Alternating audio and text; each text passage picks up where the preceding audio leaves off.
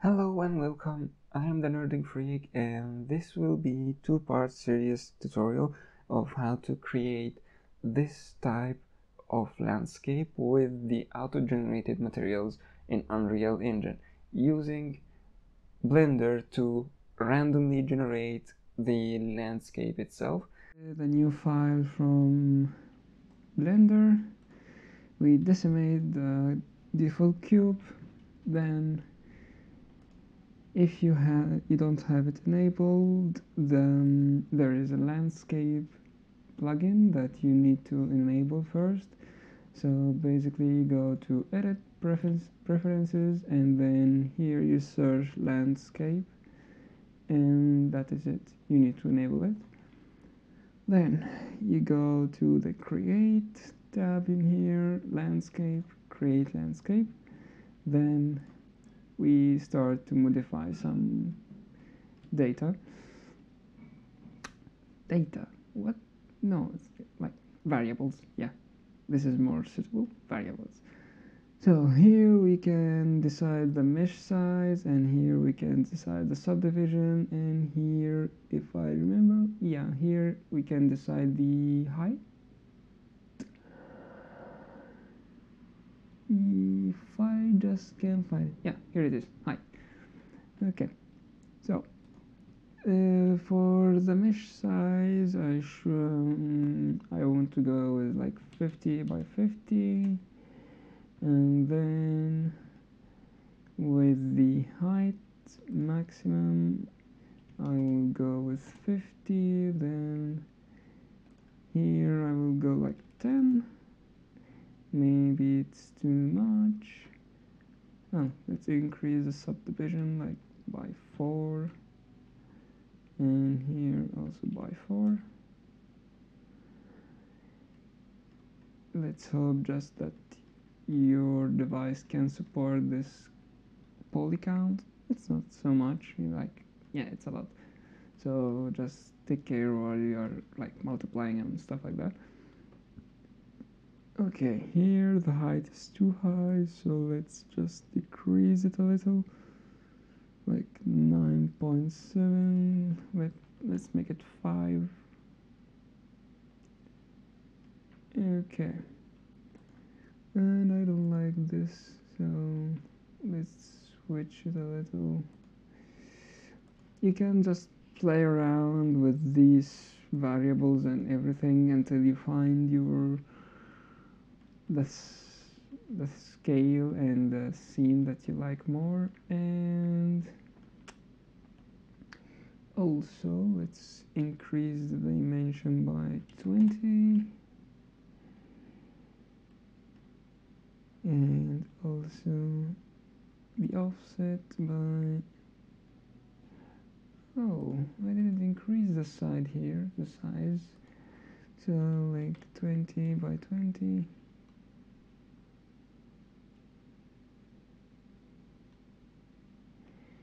And here you see we start to get some more believable scenes. So you always want to keep in relation the size of the texture, or like the displacement texture, and the size of the mesh itself. And then I don't know, let's give it a random seed of 40. Yeah, and I like this so much. Perfect. This would be more suitable for a desert scene, but whatever. So then when we are done with this, we create a camera, then we go to the top view by pressing 7, and then you press Ctrl Alt 0, and then you have it. It will snap to this view. So here we reset it to the the origin on the x and the y, and leave it on the z axis. Then here we want this to be you go to the shading tab, creating new material, and then you just delete this principal PDSF. Now you go and add a geometry node, then the position, yeah, I forgot, not in Unreal. So you add a separate node, and then we only need the z-axis to get the height, because no, not in the displacement, on the surface. Silly me. Anyway, so basically a height map will show you how high and low your mesh, like the crevices and the indentations inside your mesh.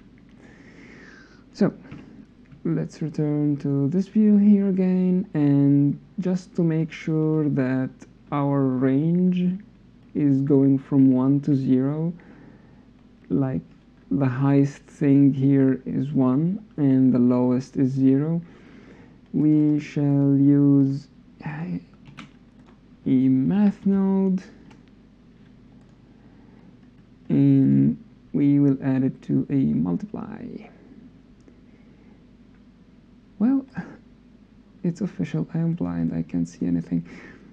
And just to make sure that we are in range of from 1 to 0, so the highest point has the value of 1, we shall duplicate this, so Shift D, and then let's add this to greater than and 1, and as you can see here, like all of these are higher than 1, so we need to just decrease a little the value of the multiply node here until we have like the minimum required, like just to get the highest, yeah, like this. So the lowest value possible to get this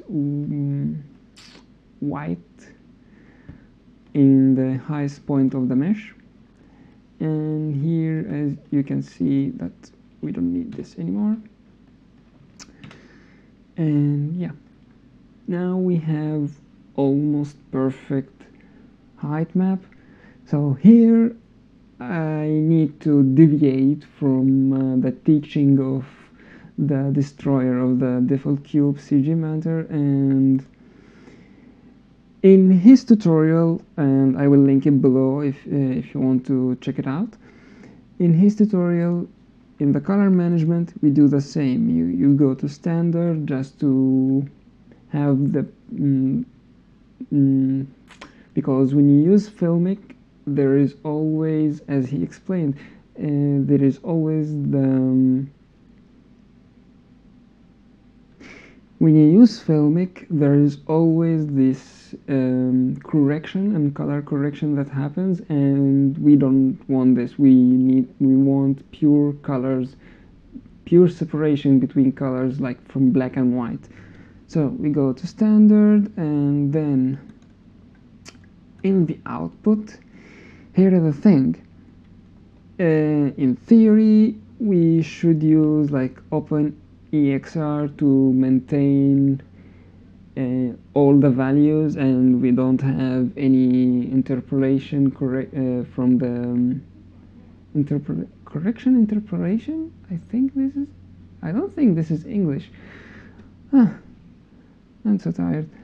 Anyway, so we should use OpenEXR when you're using Blender just to save the height map, but unfortunately Unreal doesn't accept OpenEXR, so we will remain with the PNG.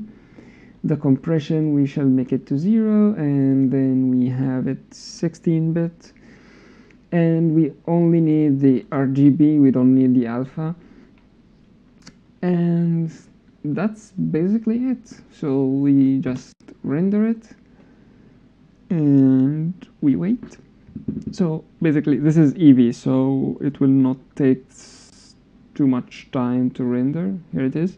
And also it depends on your PC and everything, like your setup. So if you have a slow PC, it will take more time, but it's Eevee, it's not like cycles. So we save this. I shall save this on my desktop and call this heightmap.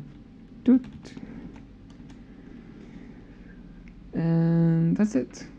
Now you can delete this or save it as you want, and I will save this as height.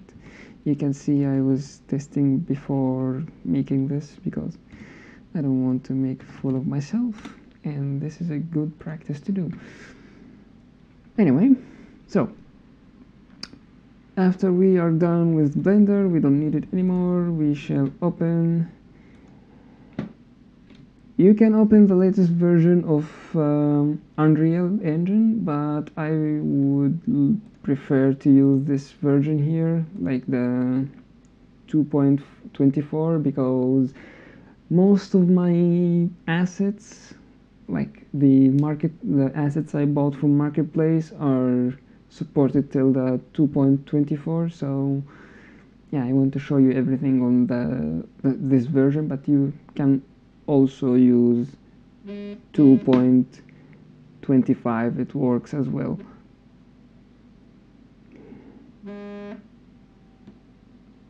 Sorry about that. Now we go to here, we start a blank project with the starter content, ray tracing. We don't need it right now. We shall call this landscape and I call it UI. Why? I don't know. And create project. And it will be loading.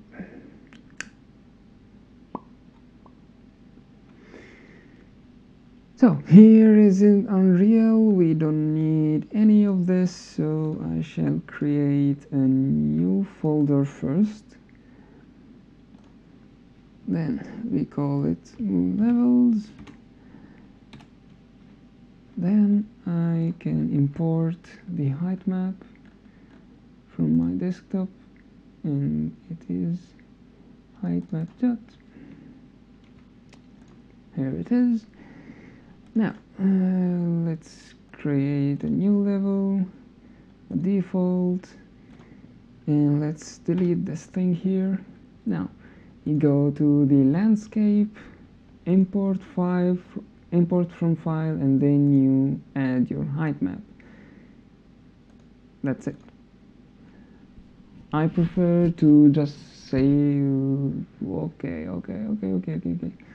Now as you can see, this is really big, like huge, like enormous, like ridiculously big. Okay, like this is an enormous map. I wouldn't recommend to create this map for anything else. I'm just doing this for demonstration purposes. Or you can just create a map this enormous for other stuff. I don't know, you can create whatever you want. Anyway, so here basically are all the properties of our landscape. So it will be 255 by 255 quads, and in 1 by 1 section. I would prefer to make it 2 by 2 sections. And as you can see, everything changed. Well, yeah, it will basically like increase the size a little, but yeah, let's leave it like this because I don't want to have the program crash on me. And just press import, and it will take a second, and voila, here it is. So don't panic if you see these kind of lines and everything. you just need to build your lighting, so you just go to build lighting only and just take a second. And here we go. After all the light building and everything, we remain with this beautiful landscape recreated from the height map that we created. And this concludes the part 1 of this series, because in part 2 we will be discussing how to create an auto-generated material, landscape material, that basically will fill your landscape with different shaders and different materials depending on the height and other variables that you can control later. So every time that you drop this material on your new landscape, it will basically fill all the landscape with the necessary material depending on the height and other factors. Thank you guys for watching. I hope you enjoyed that tutorial, and wait for part 2. It will come out too soon. Subscribe to get notified when the second part comes out. Leave a like and leave your comment down below if you have any questions or noticed any silly thing I did and I should have done something different. And if you want the material that I showed in the demo, I will be linking it down below in my Patreon. You can get it for $1, and all the tutorials and all the materials from my tutorials will be uploaded always there. So see you in the next time.